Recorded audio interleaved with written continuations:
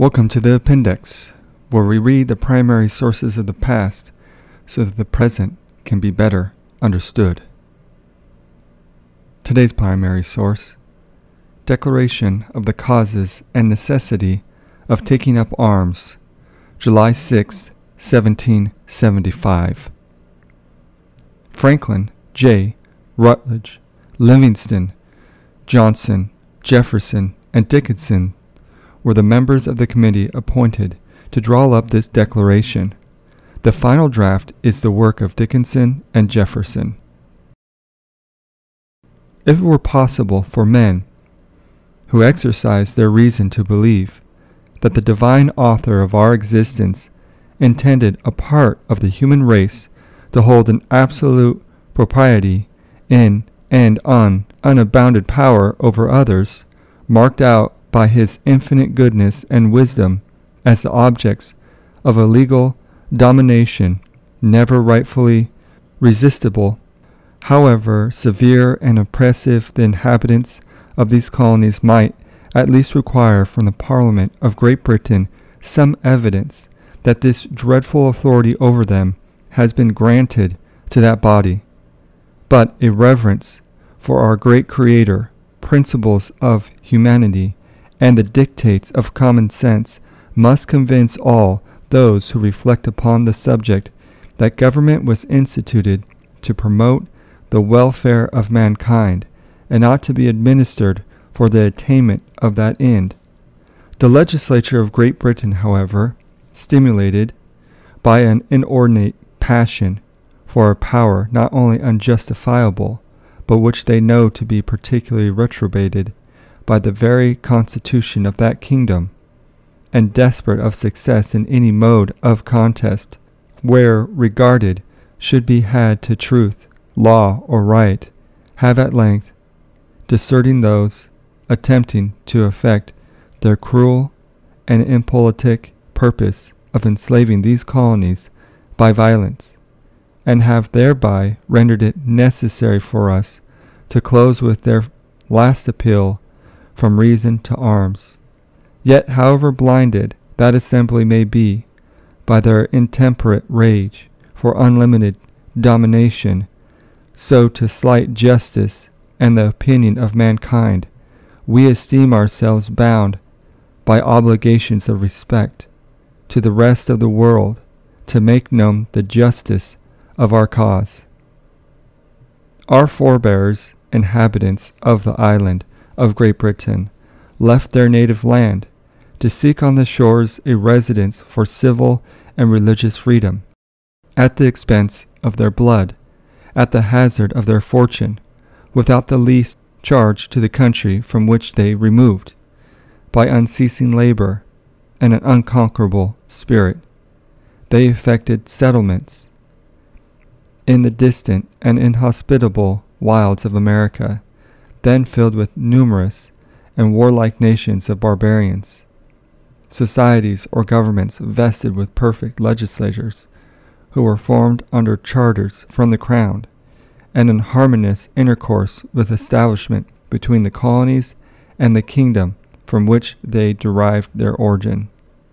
The mutual benefits of this union became in a short time so extraordinary as to excite astonishment. It is universally confessed that the amazing increase of the wealth, strength, and navigation of the realm arose from this source, and the minister who so wisely successfully directed the measures of Great Britain in the late war publicly declared that these colonies enabled her to triumph over her enemies. Towards the conclusion of the war, it pleased the sovereign to make a change in his counsels. From that fatal moment the affairs of the British Empire began to fall into confusion, and gradually sliding from the summit of glorious prosperity to which they had been advanced by the virtues and abilities of one man, are at length distracted by the convulsions that now shake it to its deepest foundations. The new ministry, finding the brave foes of Britain, though frequently defeated, yet still contending, took up the unfortunate idea of granting them a hasty peace, and of then subduing her faithful friends. These devoted colonies were judged to be in such a state as to present victories without bloodshed and all the easy emoluments of statutable plunder. The uninterrupted tenor of their peaceable and respectful behavior from the beginning of colonization, their dutiful, zealous, and useful services during the war, though so recently and amply acknowledged in the most honorable manner by His Majesty, by the late King, and by Parliament, could not save them from the meditated innovations. Parliament was influenced to adopt the pernicious project, and assuming a new power over them, have in course of 11 years given such decisive specimens of the spirit and consequences attending this power as to leave no doubt concerning the effects acquiescent under it. They have undertaken to give and grant our money without our consent, though we have ever exercised an exclusive right to dispose of our own property. Statutes have been passed for extending their jurisdiction of courts of admiralty and vice-admiralty beyond their ancient limits, for depriving us of the accustomed and inestimable privilege of trial by jury in cases affecting both life and property, for suspending the legislature of one of the colonies, for introducing all commerce to the capital of another, and for altering fundamentally the form of government established by charter and secured by acts of its own legislature, solemnly confirmed by the Crown, for exempting these murderers of colonists from legal trial, and in effect from punishment for erecting in a neighboring province acquired by the joint arms of Great Britain and America a despotism dangerous to our very existence, and for quartering soldiers upon the colonists in time of profound peace. It has also been resolved in Parliament that colonists charged with committing certain offenses shall be transported to England to be tried. But why should we enumerate our injuries in detail? By one statute it is declared that Parliament can of right make laws to bind us in all cases whatsoever. What is to be defended us against so enormous, so unlimited a power? Not a single man of those who assume it is chosen by us, or is subject to our control or influence, but, on the contrary, they are all of them exempt from the operation of such laws, and an American revenue is not diverted from the ostensible purposes for which it is raised, would actually lighten their own burdens in proportion as they increase ours. We saw the misery to which such despotism would reduce us. We for 10 years incessantly and ineffectively besieged the throne as supplicants. We reasoned, we remonstrated with Parliament in the most mild and decent language, but administration sensible that we should regard these oppressive measures as freemen ought to do, sent our fleets and armies to enforce them. The indignation of the Americans was roused, it is true, but it was the indignation of a virtuous, loyal, and affectionate people. A Congress of delegates from the United Colonies was assembled at Philadelphia on the 5th day of last September. We resolved again to offer a humble and dutiful petition to the King, and also addressed our fellow subjects of Great Britain. We have pursued every temperate, every respectful measure. We have even proceeded to break off our commercial intercourse with our fellow subjects, as the last peaceable admonition that our attachment to no nation upon earth should supplant our attachment to liberty. This we have flattered ourselves with the ultimate step of the controversy, but subsequent events have shewn how vain was this hope of finding moderation in our enemies. Several threatening expressions against the colonies were inserted in His Majesty's speech. Our petition, though we were told it was a decent one, and that His Majesty had been pleased to receive it graciously, and to promise laying it before his Parliament, was huddled into both houses among a bundle of American papers, and there neglected. The Lords and Commons in their address in the months of February said that a rebellion at that time actually existed within the province of Massachusetts Bay, and that those concerned in it had been countenanced and encouraged by unlawful combinations and engagements entered into by His Majesty's subjects in several of the other colonies, and therefore they besought His Majesty that he would take the most effectual measures to enforce due obedience to the laws and authorities of the Supreme Legislature. Soon after, the commercial intercourse of whole colonies with foreign countries and with each other was cut off by an Act of Parliament. By another, several of them were entirely prohibited from the fisheries in the seas near their coasts, on which they always depended for their sustenance, and large reinforcements of ships and troops were immediately sent over to General Gage. Fruitless were all the entreaties, arguments, and eloquence of an illustrious band of the most distinguished peers and commoners who nobly and strenuously asserted the justice of our cause, to stay or even to mitigate the heedless fury with which these accumulated and unexampled outrages were hurried on. General Gage, who in the course of the last year had taken possession of the town of Boston, in the province of Massachusetts Bay, on the 9th day of April, sent out from that place a large detachment of his army, who made an unprovoked assault on the inhabitants of the said province at the town of Lexington, as appears by the affidavits of a great number of persons, some of whom were officers and soldiers of that detachment, murdered 8 of the inhabitants and wounded many others.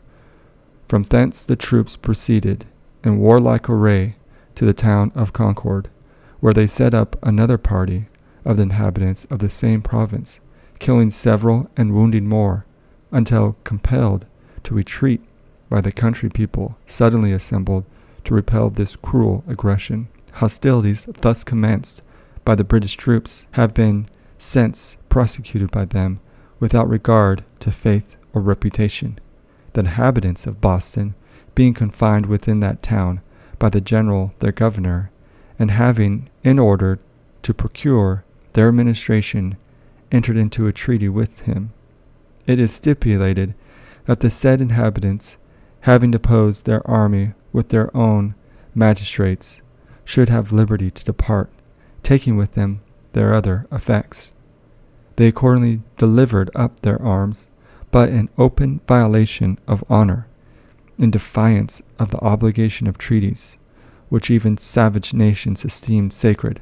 The governor ordered the arms deposited as aforesaid, that they might be preserved for their owners, to be seized by a body of soldiers, detained the greatest part of the inhabitants in the town, and compelled the few who were permitted to retire to leave their most valuable effects behind. The general, further emulating his ministerial matters by a proclamation bearing date on the 12th day of June, venting the grossest falsehoods and calamities against the good people of these colonies, proceeds to, quote, declare them all, either by name or description, to be rebels and traitors, to supersede the course of the common law, and instead thereof to publish and order the use and exercise of the law martial. Unquote. His troops have butchered our countrymen, have wantonly burnt Charlestown, besides a considerable number of houses in other places. Our ships and vessels are seized. The necessary supplies of provision are intercepted, and he is exerting his utmost power to spread destruction and devastation around him. We have received certain intelligence that General Charlton, the governor of Canada, is instigating the people of that province and the Indians to fall upon us, and we have but too much reason to apprehend that schemes have been formed to excite domestic enemies against us. In brief, a part of these colonies now feel, and all of them are sure of feeling as far as the vengeance of administration can inflict them, the complicated calamities of fire, sword, and famine. We are reduced to the alternatives of cussing, and unconditional submission to the tyranny of irritated ministers, or resistance by force. The latter is our choice. We have counted the cost of this contest, and find nothing so dreadful as voluntary slavery. Honor, justice, and humanity forbid us tamely to surrender that freedom which we received from our gallant ancestors, and which our innocent posterity have a right to receive from us. We cannot endure the infamy and guilt of resigning succeeding generations to that wretchedness inevitably waits them, if we basely entail heredity bondage upon them. Our cause is just. Our union is perfect. Our internal resources are great, and if necessary, foreign assistance is undoubtedly attainable. We gratefully acknowledge, as signals instances of the divine favor towards us, that this providence would not permit us to be called into this severe controversy until we had grown up to our present strength, had been previously exercised in warlike operations, and possessed of the means of defending ourselves. With hearts fortified with these animating reflections, we most solemnly before God and the world declare that, exerting the utmost energy of those powers which our beneficent Creator has graciously bestowed upon us, the arms we have been compelled by our enemies to assume, we will, in defiance of every hazard, with unabating firmness and perseverance employ for the preservation of our liberties, being with one mind resolved to die freemen rather than to live slaves. Lest this declaration should disquiet the minds of our friends and fellow subjects in any part of the empire, we assure them that we mean not to dissolve that union which has so long and so happily subsisted between us, and which we sincerely wish to see restored. Necessity has not yet driven us into that desperate measure, or induced us to excite any other nation to war against them. We have not raised armies with ambitious designs of separating from Great Britain and establishing independent states. We fight not for glory or for conquest. We exhibit to mankind the remarkable spectacle of a people attacked by unprovoked enemies without any imputation or even suspicion of offense. They boast of their privileges and civilization, and yet proffer no milder conditions than servitude or death. In our own native land, in defense of the freedom that is our birthright, and which we ever enjoyed till the late violation of it, for the protection of our property, acquired solely by the honest industry of our forefathers, and ourselves, against violence actually offered, we have taken up arms. We shall lay them down when hostilities shall cease on the part of the aggressors, and all danger of their being renewed shall be removed, and not before. With a humble confidence in the mercies of the supreme and impartial Judge and Ruler of the universe, we must devoutly implore His divine goodness to protect us happily through this great conflict, to dispose our adversaries to reconciliation on reasonable terms, and thereby to relieve the empire from the calamities of civil war. By order of Congress, John Hancock, President. Thank you for joining us for our primary source today on the appendix. We will see you in the stacks.